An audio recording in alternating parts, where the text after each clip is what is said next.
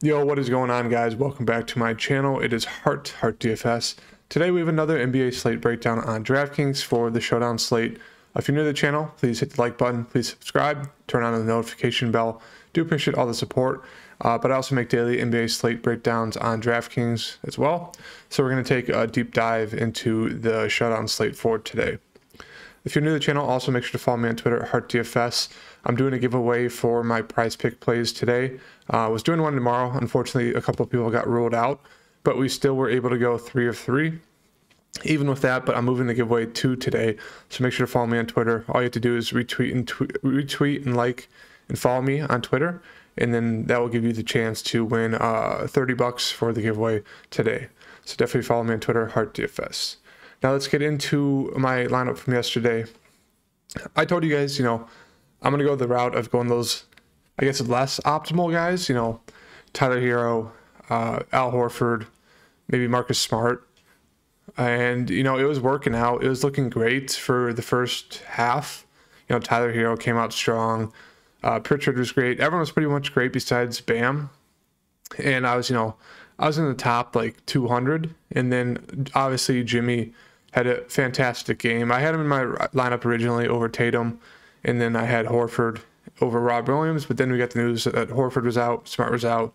So I ended up going to Rob Williams and then Tatum, and then Jimmy just had a fantastic game. So I was kind of planning on, Jimmy maybe having a little worse of a game and guys like Hero and Bam stepping up. Unfortunately, that didn't happen. Jimmy kind of took over, and I kind of fell out of cash by a little bit. But still had a decent lineup.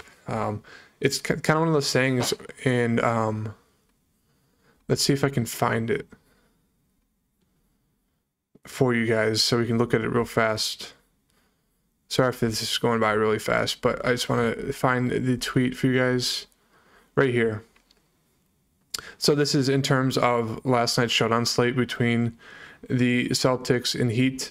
There was a 399-way tie for first. Obviously, as you can see, most of the field used basically the whole salary, and it was a 400-way tie for first. So that's kind of my point of you want to start using these, less owned captains, the guys who are maybe not 100% optimal, like guys like Hero and Bam and Horford are guys that can definitely go out there and throw up a 40, 50, maybe even 60 fantasy point game. Obviously, there's a less chance of that happening versus guys like Tatum, Brown, Jimmy. But that's kind of what you need if you want to solo take down one of these big showdown slate tournaments. There's not a lot of options to go around. Everyone's pretty much going to have the same lineup. So it comes down to you leaving money off the table and putting in the second tier guys. And if they hit, you're going to make a ton of money. You're going to have a way, way, way better chance of taking down solo first and not splitting it with, 398 other people. And so that's kind of my point of these showdown slate videos, is just to tell you guys, take that chance. Obviously, some of the times it's not going to work out, like last night for me. But if Tyler Hero kept, having a solid game, and then Jimmy just, kept kind of doing nothing, I would have won a good amount of money. So it's just one of those things.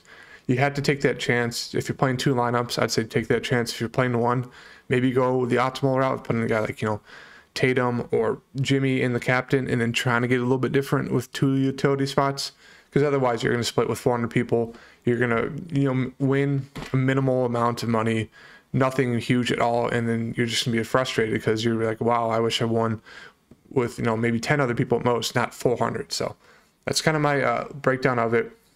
So taking that into mind for today's slate, let's look at utility. We got to look at the top. Obviously, he's the most expensive. He's the guy who's done everything. You're going to have to fit Luka into the lineup. I really don't see a route today where Luka's not in the lineup in some sort of case, whether it's a utility spot or the captain. He's just the guy who runs the whole offense for the Dallas side. So really think you're going to need him in at least the utility spot today.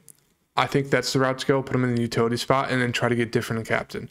Otherwise, you're going to be splitting with a ton of people, because most people are going to put Luka and Steph in the captain spot, and that's the most optimal way to go. But once again, you don't want to split with 400 other people, so definitely try to get different. But obviously, you're going to want at least, I'd say most likely both of them in your starting lineup. you can kind of get away with Steph, even though, you know, he's had some great games. Let's say he goes out and puts up like a 44 fantasy point game. You could definitely get lucky, or not lucky, but you could definitely go, you know, kind of hop off that and go like guys like Poole, Draymond, you know, Clay, Brunson, all those guys. So I do like Poole today as my captain. As we can see, back to back, actually like 3 bad games in a row. Last game being 4-15 from the field, only 24 minutes. He's most likely going to see 30 plus minutes. As we can see, he can really fill up the stat sheet. 31 points, 9 and 8, 25 and 3, 27, 4 and 2. So this is a guy, if he gets hot, you know, he can really break down the slate and take it down. So I really like Jordan Poole as a captain today, off those chalky guys like Steph and Luka. So let's just throw him in there for right now. And then obviously if you do both of them, you know, 4,500 is not a ton. So you're going to have to play some of these cheaper guys, which obviously doesn't leave you a lot. So, you know, maybe you could fade a guy like Steph, as I just mentioned. It frees up a ton more for you to use, 6,100, almost 2,000 more per person. Because otherwise you're going to be stuck playing guys like Powell. And if they don't come out and have like a 15, closer to 20 fantasy point game, you're not going to cash. But yeah, I'd say that the route today is at least play Luka and then one of the top guys on the Golden State side, and then try to just fit in as many mid-range guys as you can. Clay, always going to be under-owned because he's priced up pretty high, but he's a guy that can go out there and have a fantastic game. He did last game. He's starting to play really well in these playoffs. You know, a few inconsistent games, but he's been really stepping it up peripheral stat-wise, so I like Clay a good amount. Obviously not going to be high-owned at all, just because people would rather get to the other guys. Brunson, like Brunson in the spot. Price is up there. He can be a little score independent at times, but he's stepped up. Draymond had a huge game last game. You know, this is a little bit better of a spot against the Dallas guys, I feel like, so I don't mind getting to Draymond. Wiggins, you know, had a great game last game. Like him in the mid-range. You know, I do think they're going to try to take advantage of Wiggins in the series, just because I'm not really sure who would be able to guard him. As they're probably going to throw Bullock on Steph. They're going to throw probably DFS on Clay. And then maybe they'll have Luka on Wiggins. I'm not really sure, but if that happens, obviously really want to go to Wiggins.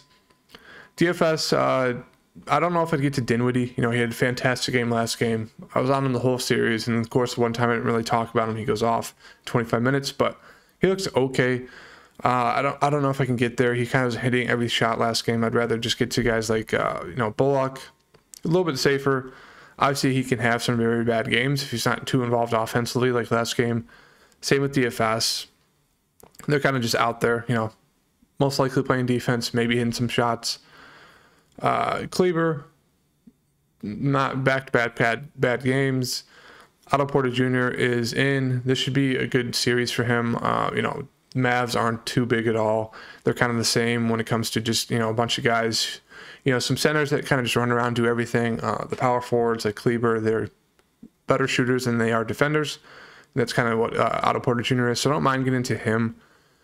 Looney looks okay. I'm sure he'll be very popular today, just at the cheap price. He should see, you know, 15 plus minutes in the spot, but obviously that doesn't guarantee him to do well at all. You know, he can go out there and get you 12 fantasy points. So I don't mind getting to, you know, Kevon Looney. I do think Kuminga will probably, this is a dart throw, but I do think he'll probably play maybe 15 minutes in this matchup. You know, the Mavs aren't big. Kuminga could really take advantage of his athleticism versus guys like Kleber and Powell.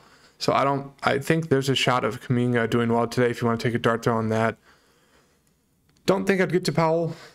Just not it for me. Maybe he does a little bit better this series, but yeah.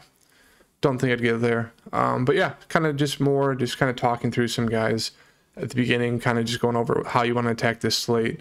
Really think you obviously need Luka in your lineup today, and then I'd suggest getting different at the captain spot. Jordan Poole now will probably be pretty popular as a captain just because of his, you know, high range of, you know, he could have a really high ceiling game or can really low floor. So do expect people to go to Poole in the captain spot a decent amount today.